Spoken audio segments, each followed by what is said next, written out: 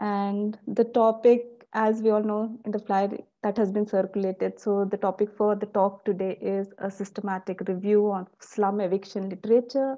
What can we learn from failures of the past? And I'm not getting into much details. Over to you, Namesh, so that you make the full presentation. And as we discussed, the format is 40 to 45 minutes of your presentation, and then it's better to take questions after that. Yeah. Thank you. Sounds good. Over to you. All right. Thank you so much, Geeta. Good afternoon, everyone. Thank you for all those who've taken the time to join in today. What I'm presenting here is part of a large project that I had conceptualized together with my dissertation advisor, Dr. Amit Patel, from the McCormack School of Policy Studies at UMass Boston. And finally, we have been able to start working on it since July 2021.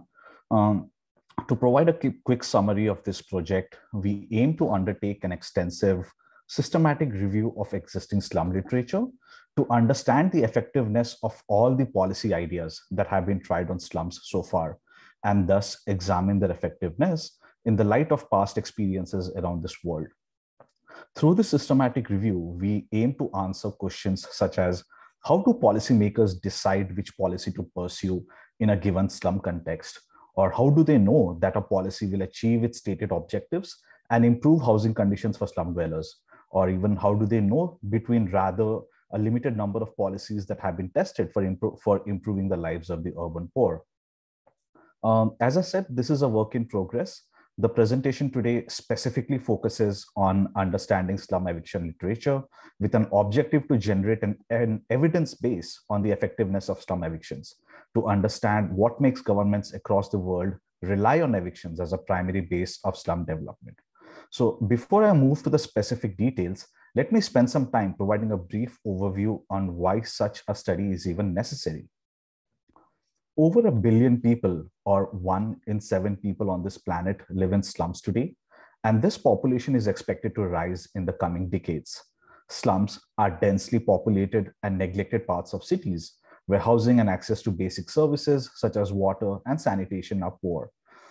According to the UN Habitat definition of slums, a slum household is defined as a group of individuals living under the same roof who lack one or more of the following: access to improved water, access to improved sanitation, security of tenure, durable housing, and sufficient living space. It is estimated that 3 billion people will need adequate and affordable housing by the year 2030. Despite several policy interventions to improve the lives of the urban poor, none of them have been a panacea, and slums continue to persist in the global south. With increasing rates of urbanization, slum policies will only grow. Slum population will only grow if no policy actions are taken. While there is a long history of designing, implementing, and evaluating slum policies, there is a very limited understanding of what makes certain policies effective and what kind of socioeconomic and political circumstances enable them to succeed their stated objectives, and whether they are replicable in other contexts with a reasonably warranted success. As I mentioned in the previous slide, there has been a long history of slum policies globally, first during the industrialization era, and then in the last 7 decades or so, especially in the global south. Surprisingly though, slum policies have only revolved around 6 major ideas that focus on improving housing and living conditions in slums. First, it started with literally doing nothing, and that was with an assumption that slums are temporary and transient and will disappear with economic growth.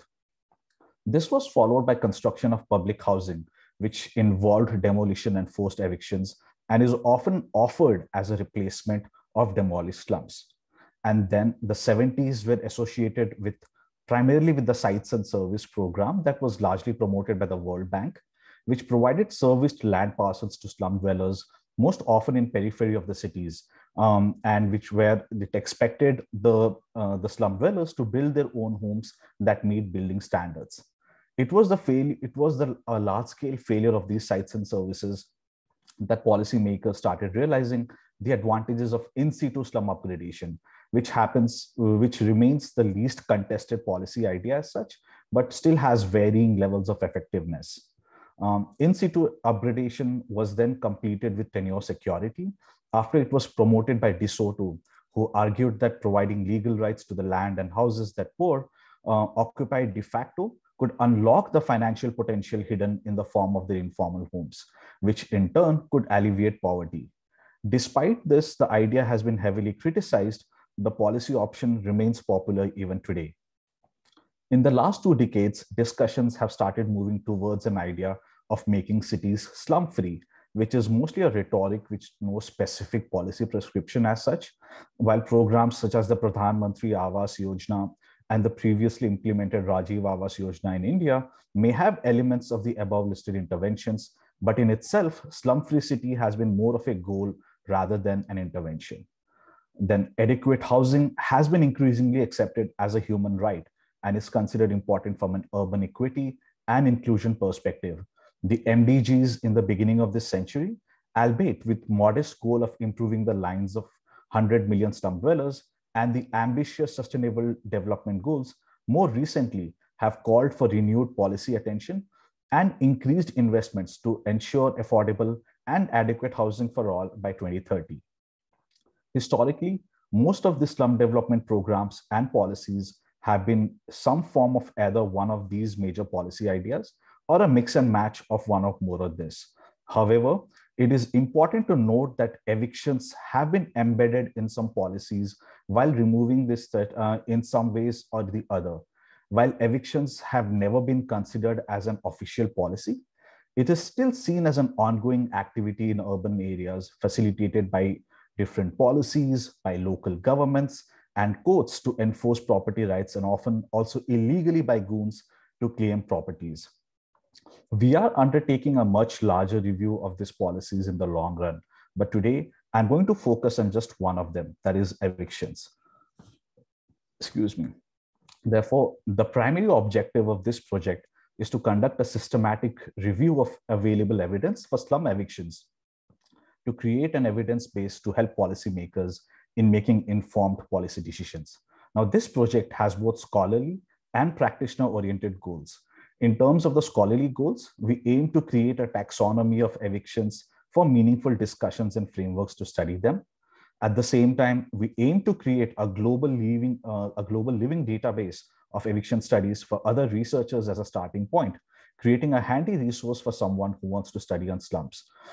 We review articles that bring state-of-the-art knowledge base, providing a detailed understanding on what has been done, and thus accordingly identify the gaps in current literature. From a practitioner-oriented perspective as well, we want the literature to inform us when eviction as a slum improvement policy can make sense. Accordingly, we identify factors that help carry out evictions if they must be carried out. And then accordingly, we emphasize on the pitfalls that practitioners must avoid to design and implement eviction policies. Such a review will identify effective policies as well as what factors make them succeed. Our systematic review focuses on slum policies designed and implemented in the last 7 decades, from 1950s to the present, to generate an evidence base of their effectiveness. A large number of previous reviews of slum policies have been conducted in the last few decades. However, they have primarily focused on either to describe the evolution of slum policies over time or to understand the impact of slum interventions on health outcomes.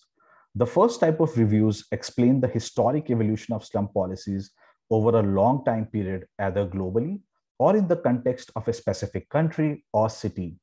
The major goal of these reviews have been to document the history of slum policies, how they came out and evolved over time in a specific geographic context. It is important to note that these reviews are often conducted by international development researchers and not necessarily systematic reviews as understood in the field of evidence-based healthcare, where the methodology has emerged and developed into one of the strongest review methods in social sciences. The second type of systematic reviews are indeed the traditional systematic reviews and aptly focus on understanding the implications of slum policy interventions on variety of health outcomes such as child health, diarrhea, and other diseases. These systematic reviews have focused on the outcomes of the slum upgrading programs, but do not focus on effectiveness of policies in terms of achieving their immediate outcomes, related to housing conditions or improvement in living conditions. While improved health may be an ulterior motive for any intervention, slum policies are only a small part of many other inputs required to attain such a goal. On the other hand, slum policies have multiple objectives in addition to better health outcomes such as other socioeconomic and political outcomes to alleviate poverty, recognizing the right of the city, and achieving urban equity and inclusion, to name the few. While both types of reviews discussed above are in the context of slum policies, they provide limited evidence on the effectiveness of slum policies for achieving their intended outcomes on housing and living conditions, let alone on other policy goals such as equity and inclusion, often the main interest and driver for policymakers. This paper aims to bridge that gap and create an evidence base that both scholars and practitioners working with slum populations may find useful. Traditional systematic reviews, as I was saying, aim to provide an up-to-date summary of the state of research knowledge on an intervention, diagnostic test, prognostic factor, or any other health or healthcare topic, which was primarily started by the Cochrane Library in the domain of healthcare research. A systematic review attempts to collate all the empirical evidence that fits pre-specified eligibility criteria in order to answer a specific research question. It uses explicit, systematic methods that are selected with a view to minimize bias, thus providing more reliable findings from which conclusions can be drawn and decisions made. What we are doing is an extension or an adjustment of a systematic review that suits the understanding of existing literature on slum policies so that it can fulfill our research objectives. Thus, keeping this in mind, let me move to the methodology. Our project is primarily divided into 3 stages, or let's say the data collection process. The first step involved an extensive search of all published literature in databases such as JSTOR, EBSCO, Google Scholar, Nexus Uni, ProQuest, SSCI, and Science Direct.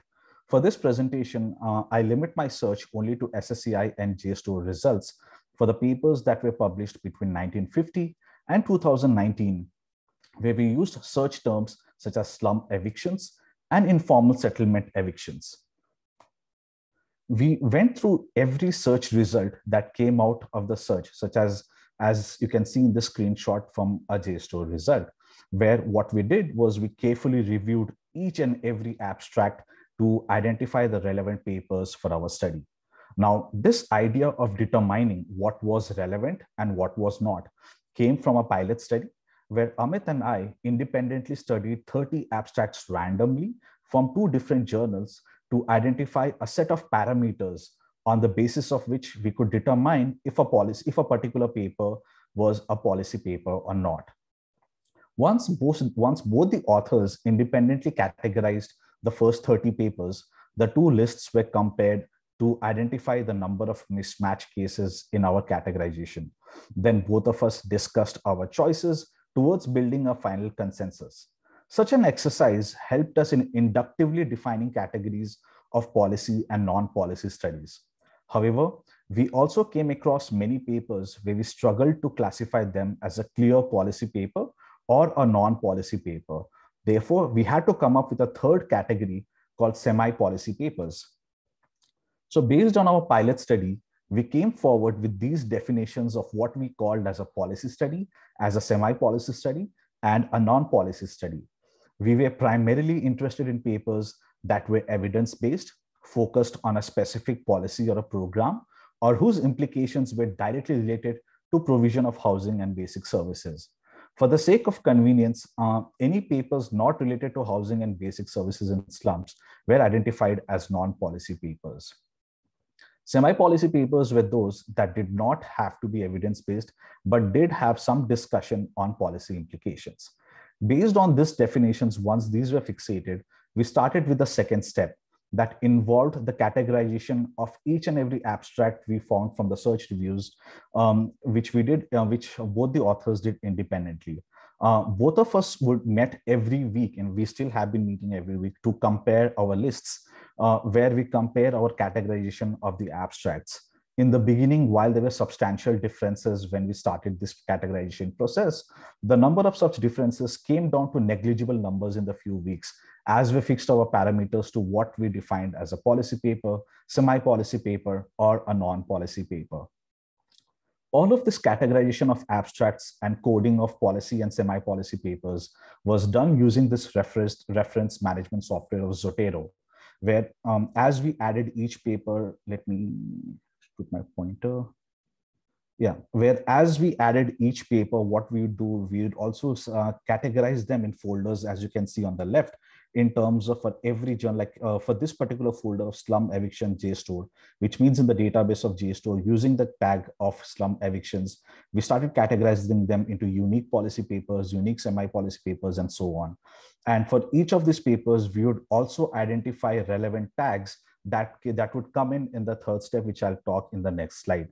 So after categorizing these papers, the next step involved this independent review of the policy papers, of the full policy papers, by both of us who would engage in the primary coding of the papers, based on which we were able to identify the multiple themes. So as we identified the policy papers, we would read those papers in detail, come up with an annotated bibliography, and we would have a discussion on our individual annotated bibliographies for both the papers. And from there, we start identifying the prevalent themes, resolve any differences, and integrate ideas from which we could identify what was the key highlight of such paper. Thus, having started in July 2021, this is where we are as of now. We have completed the review of all policy papers found in Social Science Citation Index and are midway reviewing policy papers from JSTOR. We have reviewed 21 policy papers from 700 abstracts approximately in JSTOR that we've categorized so far. Looking at the trends, we expect to find another 60 policy papers approximately in JSTOR under slum evictions, under the keyword of slum evictions, and 80 policy papers approximately from the keyword of informal settlement evictions. Altogether, we are expecting to review approximately 200 policy papers, which we hope to finish sometime in the next 3 to 4 months. Fingers crossed for that. The findings that I discussed today is based on the preliminary analysis of the 58 policy papers that we have reviewed so far. So we used a grounded approach to identify the primary themes from which all the policy papers could be analyzed. We came up with 6 prevalent themes that we identified from this preliminary analysis, on the basis of which we are trying to advance our theories on slum evictions. So the 6 themes that we could find that we wanted to focus on was on evictions, triggers, use of linguistics as a tool to exercise power, modes of evictions, impacts of evictions, and stakeholders involved. In the interest of time, I will be primarily focusing on the themes of location, triggers, and linguistics for today's presentation. The first theme of location highlights and observes where these evictions happened.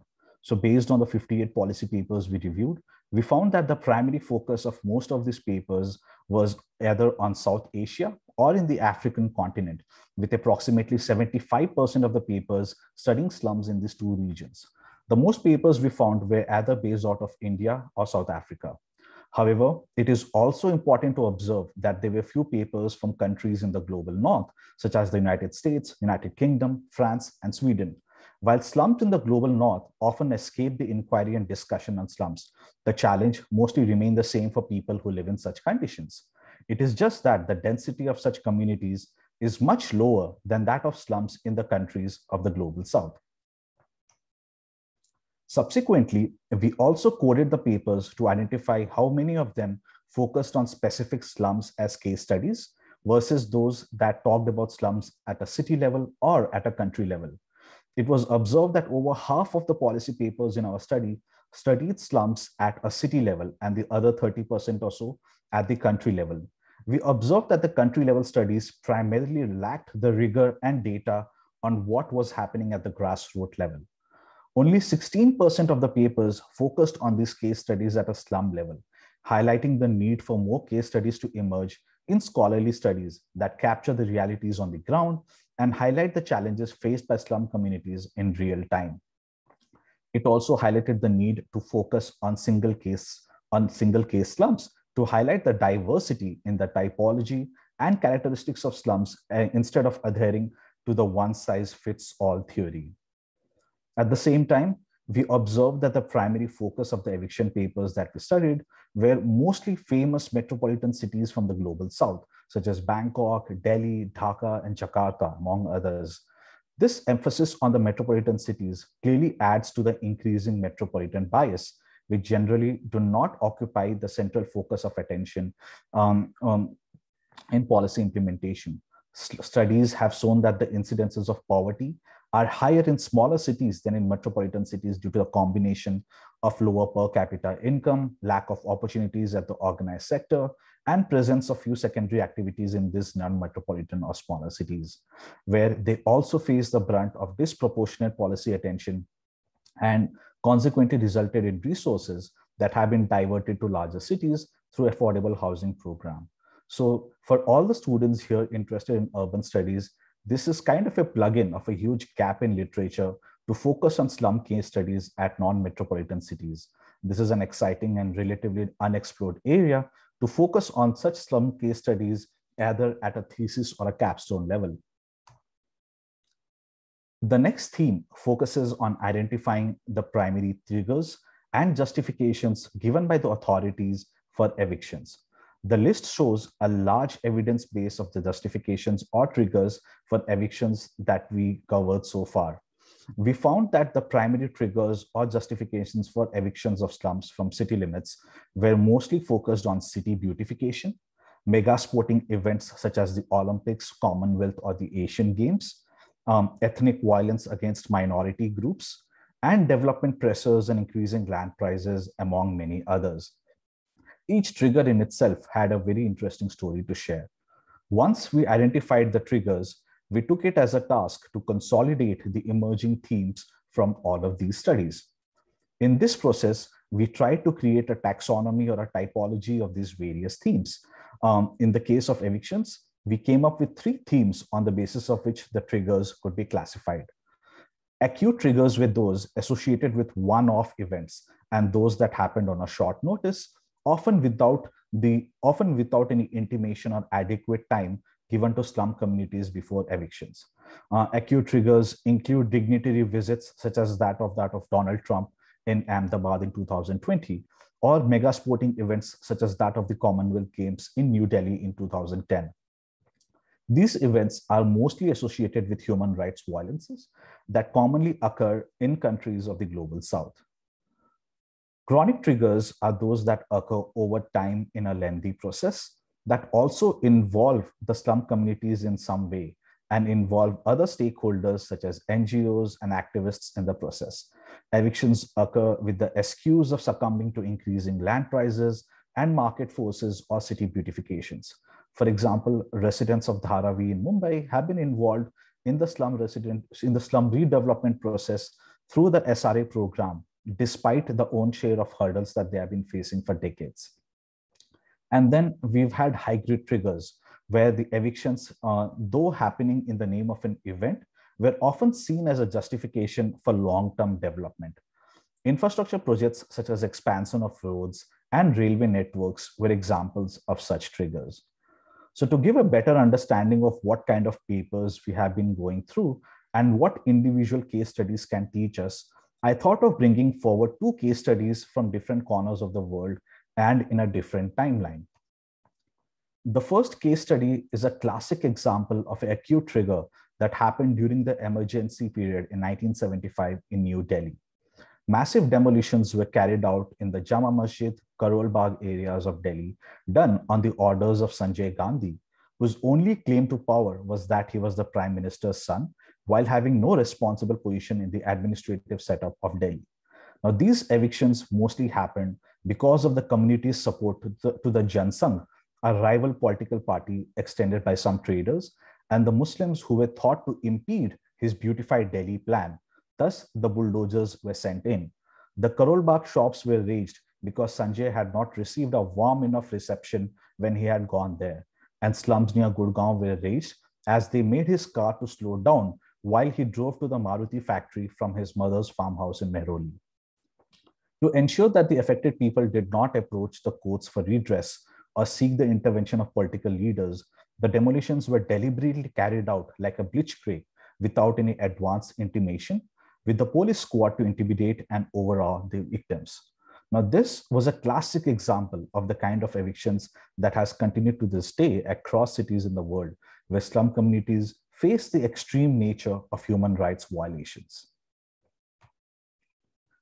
At the same time, the second case study I wanted to talk about is something that is happening in this very decade in a first world country such as France. In France, many Bulgarian and Romanian Roma migrants are being deported back to their home country, while certain selected families, however, get rehoused in what they call as integration villages, which involves the residents of the place living in clusters of used caravans that have been provided by the city. Now, proponents of these spaces have declared that they are humanitarian solutions to the existence of Roma slums in urban peripheries of many French cities. Yet, the creation of a healthy space for Roma migrants in the city has also legitimized the further eviction and exclusion of the people. Though the majority of Roma people in the city have regular jobs and do not live in poverty, local politicians commonly invoke the presence of Roma living in these unhealthy slums to legitimate their eviction and exclusion from social services. The creation of such integration villages for these Roma communities led to further evictions of Romas from the French cities, linking the immigrants to criminality, calling it a public health risk, making all the more difficult for the migrant communities to assimilate. Settlements of such migrant communities, mostly from Eastern Europe, have been observed in cities all across Europe. And then finally, the third theme I wanted to focus in today's presentation was the interesting use of linguistics by those in power as a tool to exercise their power. We coded all the terms used by government officials, bureaucrats, and politicians towards slums and evictions, highlighting their rhetorics. We could clearly see two clear trends in the nature of words that we found from our papers. The first were the words that had a negative connotation, such as, and all of these words were directed towards talking about slums, right? So there were terms like cancerous growth, ISOs, war on crime, or cleansing the city of criminals, the implication of all of which meant that some kind of, well, what was the treatment? The immediate eviction and removal of slums. And at the same time, the second type of phrases particularly focused on terms that meant on some kind of war level effort necessary to remove the negative phenomenon happening in these cities, apparent with terms such as Operation Restore Order or slum-free cities or orderly urbanization, as if it was not possible to have orderly urbanization in the presence of slums. Such phrases often became the tagline or catchphrases of many programs, such as that of the slum-free city by 2020, which was the key catchphrase of the Rajiv Awas Yojana when implemented in 2008. While we are nowhere close to achieve our stated objectives, we can provide a preliminary conclusion to the emergent themes that we observed in these papers so far. First, it seemed Asia and Africa have routinely carried out evictions and have also been the subject of studies extensively being reported, which is a great thing. Our review shows a ripe opportunity for researchers to carry out individual slum level case studies in understudied regions, such as those of medium and small towns in India and elsewhere. Second, we found that the systematic review revealed that the focus of attention has always been to benefit other communities and not the slum dwellers themselves, where triggers that we observed have always been about others. For example, city beautification was targeted to appease the middle and the upper class. You have sporting events that primarily for the global audiences. Very rarely we've observed triggers that focused on the health and well-being of the slum dwellers themselves. And finally, we observed that linguistics have been used as a powerful tool for rhetorics against slum dwellers. Disease formulation suggested some kind of a surgery and hence removal, or at the same time, the war and mission kind of formulation suggested some kind of urgency and hence the lack of time for people's participation in such a process. As mentioned before, the presentation today only highlighted the findings from the three themes. We found very interesting findings in the other themes as well. Just to give a brief preview as such, in the cases of modes of evictions, we found that there has been a wide array of modes that have been used, from the use of arson to bulldozers to even the voluntary resettlements of communities in certain cases because of natural calamities. As for impacts, we found that studies have highlighted the multiple impacts on evictions on slum communities, so ranging from physical and material losses to psychological impacts. And finally, while identifying the role of different stakeholders involved in evictions, we found some interesting cases, such as an example, the High Court of Delhi played an active enabler of evictions before the Commonwealth Games in 2010. So our plan as such is to finish this analysis for all the policy papers and to create this database which in Zotero available in the public domain for all the scholars who are interested to pursue research in slum studies. With this, I end my presentation and request you all to share your comments and feedback on how you think we can refine this project further. Thank you.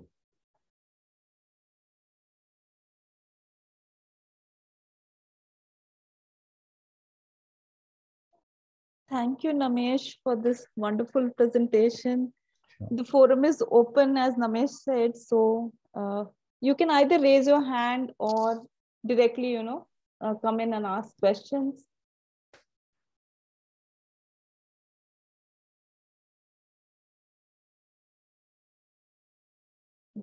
There's one hand who has raised. Yeah, hi, Dhritiman. Yeah, Dhritimani. Dhritiman, you have to unmute yourself.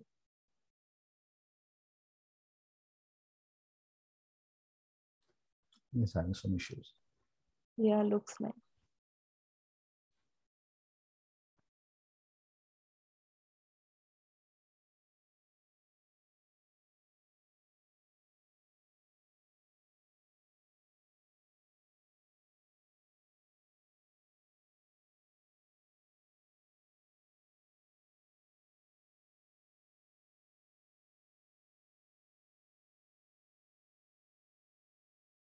Dhritiman, yeah. Hello, yes. Yes, I was unable to unmute for some reason. I actually just I thank you for this really interesting presentation. I really enjoyed going through it. I wanted to actually have this personal question to understand how would the power of this study that you've done, like as a systemic, like would it be uh, um, like in terms of replicability of results, right? So would you consider a meta-analysis after this? Yes, that's the Right. idea. Yes. Okay. So I want to also understand uh,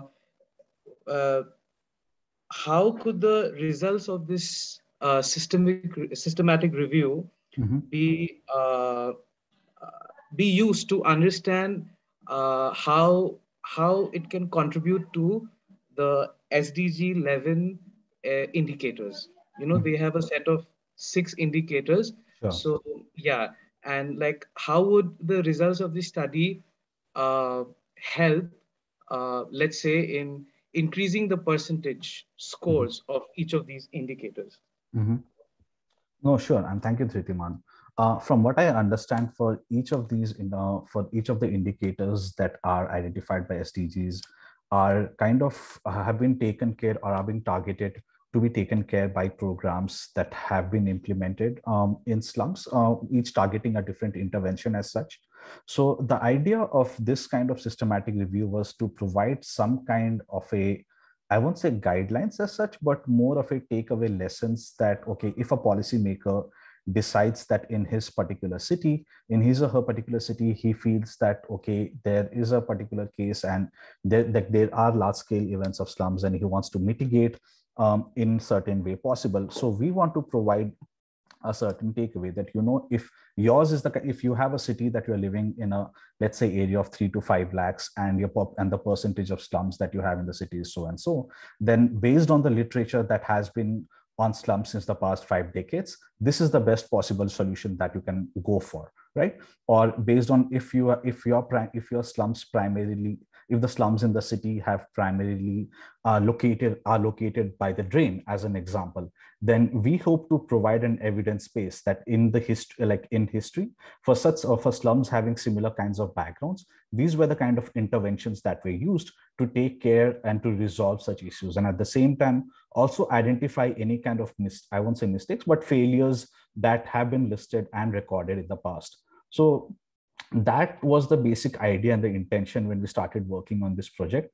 And even the same, like even while working on evictions, we came across various themes in terms of highlighting how, in what way evictions have been justified. And at the same time, we could see, like, if at all evictions had to be done, we came across certain cases in which the communities happily collaborated with the government for resettle from one location to the other.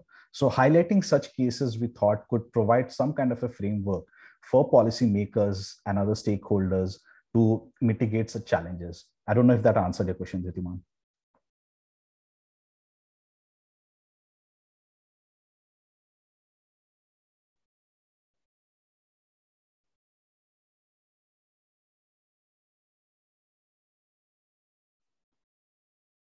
Dhitiman, you're on mute again. Yeah, it looks like he has some technical issues. In the meantime, I think Komal has a question. Komal has a question. Yeah.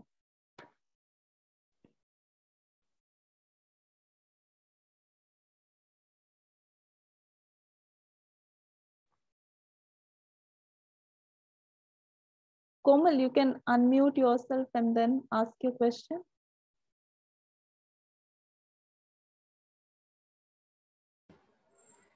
Yeah, hi. Hi. Actually, in the beginning, it just shows that host is not allowing to unmute and the chat is also disabled. So I think that's what's happening with Rituman as well. Okay, so I tried 3-4 times and then it was allowed. Anyway, so Namesh, that was, I mean, very informative. In fact, we hear all this. So I have a 2-part question / comment. Sure. First of all, like, we hear all the time in the news, this kind of, and even movies are made where, slum dwellers are evicted in evil ways, and also it's good to have it'll be good to have a database as a ready reference. It will also be good to know if there was some actually successful policies that were implemented, and probably you can include that in your presentation later, because it looks like so far, like as you just mentioned, Udhitiman, that there were some successes, but from your presentation, it just looked like that slum dwellers were never happy, or in some sort of that impression. All right. Sure.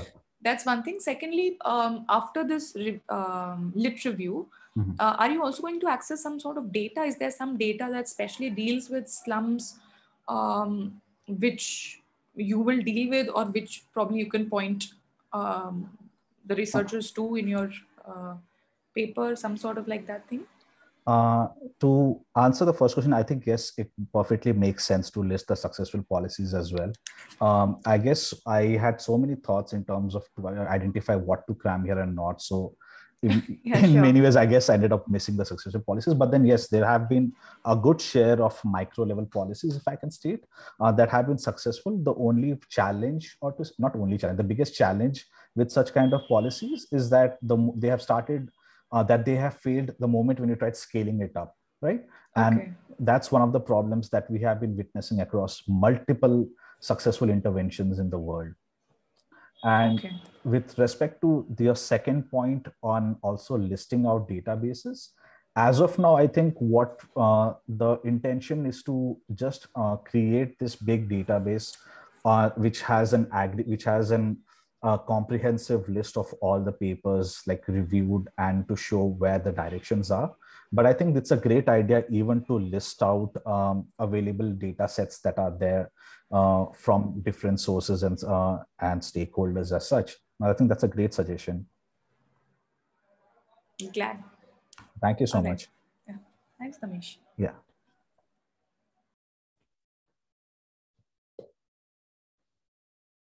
Dhitiman, if you want to come back. No, I'm good now. Thank you. Okay. Okay. So. Okay, I think we all get to go early today. Yeah, looks like. That's great. Komal still has her hands up. Komal, any more questions? Oh, no, I forgot to lower. Yeah, sorry. It doesn't show that my hand is up. Anyways. That's fine. Any other comments? Anything else?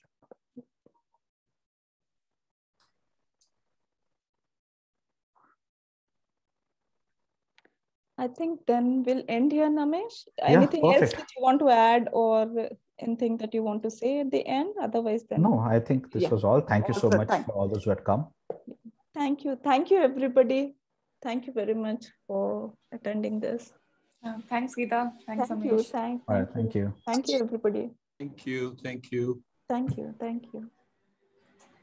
Thanks, Geeta. Thanks. Thank you. Bye. Thank you. Bye-bye. Shubham, you can stop the recording.